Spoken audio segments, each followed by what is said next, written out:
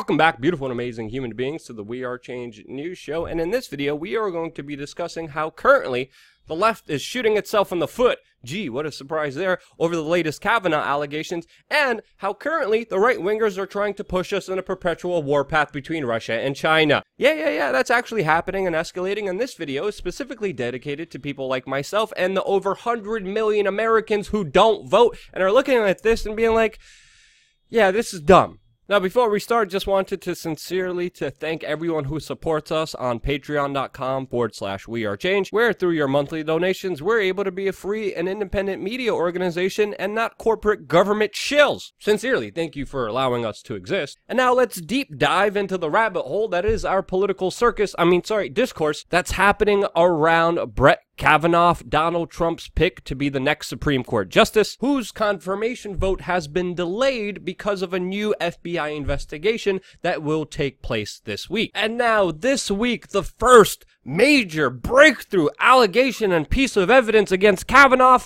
is that 33 years ago he threw ice at somebody. Yeah.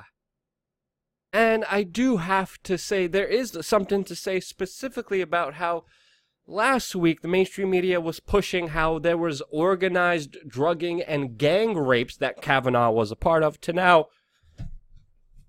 throwing ice. And this is what the media has been focusing on, especially the New York Times, since, yeah, this is a very divisive issue that divides many people and only creates people to become more partisan. The mainstream media loves these kinds of stories, and that is kind of exemplified by what's going on with the GoFundMe accounts of both the accuser of Kavanaugh and Kavanaugh himself, with Christine Ford raising nearly $700,000 and Brett Kavanaugh raising close to $500,000 for really what seems to be absolutely no reason at all. And it seems a little bit outrageous to me, since Christy Ford, the accuser, already has a house that is worth $3.3 million and has free legal representation, while Kavanaugh lives in a house worth $1.2 million, which he still has a mortgage on of almost $800,000. But regardless of the fact, these are well-off people. And to me, this just highlights some of the ridiculousness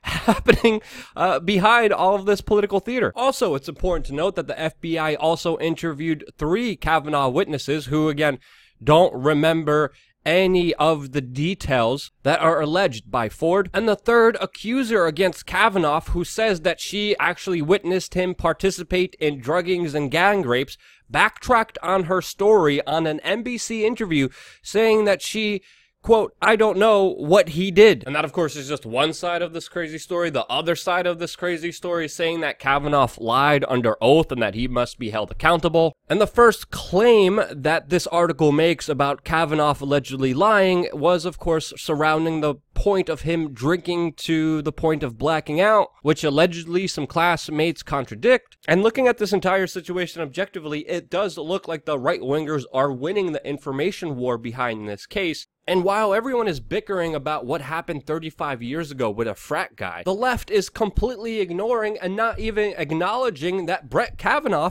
is a police state totalitarian puppet and ultimately the exemplification of a Dick Cheney light, who, in my opinion, would be a horrible Supreme Court justice since he has violated the Constitution many times, which the Supreme Court is supposed to interpret and not eradicate like Kavanaugh has been doing with the Patriot Act, normalizing torture, violating human rights, and a right to due process, which he does not believe people have a right to because of U.S. national security interests, even though he himself and his supporters are arguing for due process for him. And that, to me, is a major folly by the left, while the right-wingers are pushing for more war and conflict than ever, which Kavanaugh is a big proponent of and supporter of. And now there's no opposition to it, and the right-wingers are able to do whatever they want, and they're escalating the situation, like we saw just 2 days ago, where the UK and and the US are sending troops to the Arctic in order, of course, to saber rattle against Russia. Just today, the US ambassador to NATO threatened Russia that they would destroy their Russian nuclear-capable missile systems. Russia's foreign minister, of course, responded by saying, quote, "It seems that people who make such statements do not realize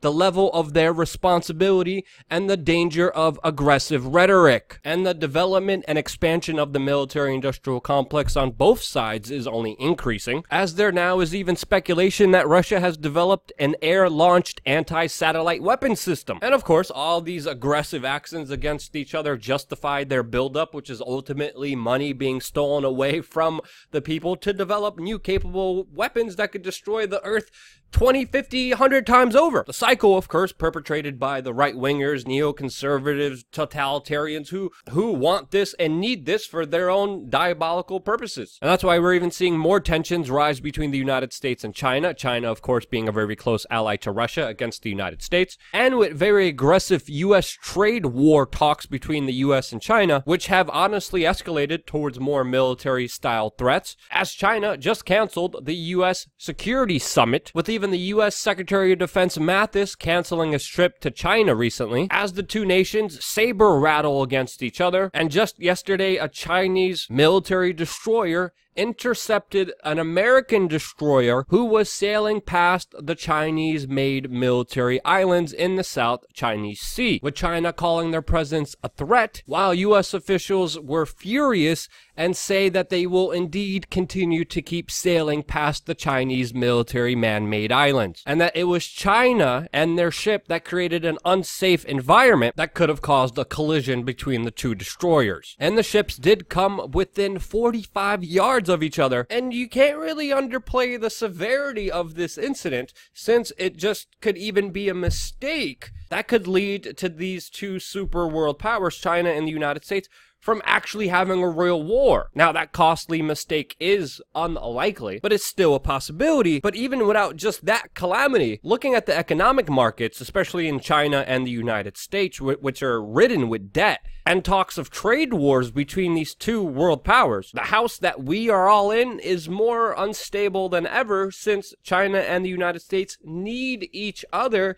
to keep each other financially stable and thriving. And if one of them comes down, the other one will as well. And of course, monetary issues have been the causes of major world wars. And of course, financial issues have been the cause of many wars throughout history. And of course, there's many reasons to keep a close eye on all of these situations, especially with the de-dollarization and major economic moves that, of course, will hit close to home and are more unstable than ever. And it does need to be understood that the United States' greatest asset is, of course, its military, which they outspend the rest of the world on. And honestly, if you have a hammer, everything else starts looking like a nail towards the problems and circumstances that this country is facing. And that's why there's many proxy wars happening all throughout the world that the United States is involved in, which of course predominantly go against the economic threats of the United States, which is Russia, China, and Iran. And that's why we have seen a completely backwards American foreign policy from what it says it is, and the continuation and expansion of conflicts in Syria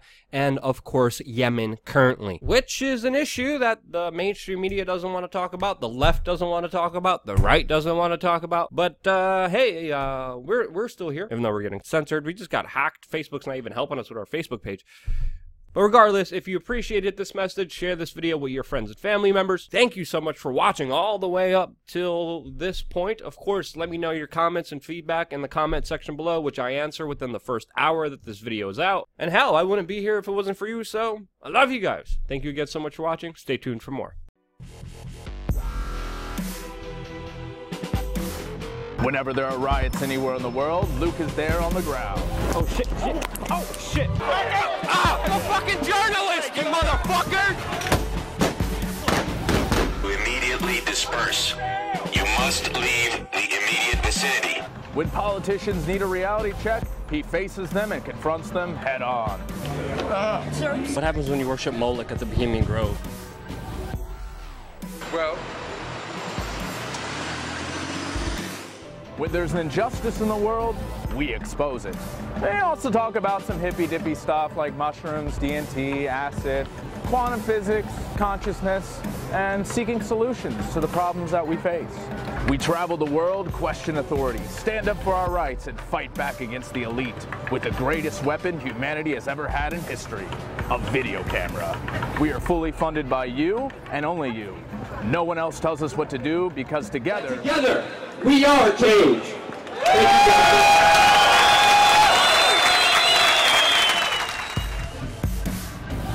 New videos every Sunday through Thursday. Subscribe.